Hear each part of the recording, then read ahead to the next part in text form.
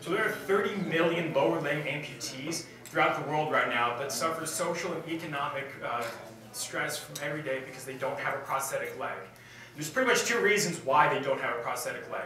First reason is that it's just way too expensive. Even the low-cost legs are still way too expensive. Second reason is that there's a shortage of prosthetists in the world, right?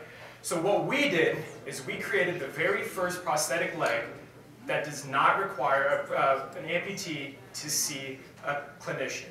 So essentially, we created a scalable, off-the-shelf prosthetic leg that's 10 times cheaper than the industry leader and lasts 3 times as long as also the industry leader.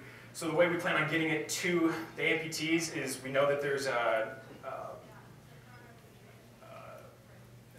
they have to go to a clinic somewhere in order to get the leg. So we plan on getting them the leg right there at the clinic, and they will be able to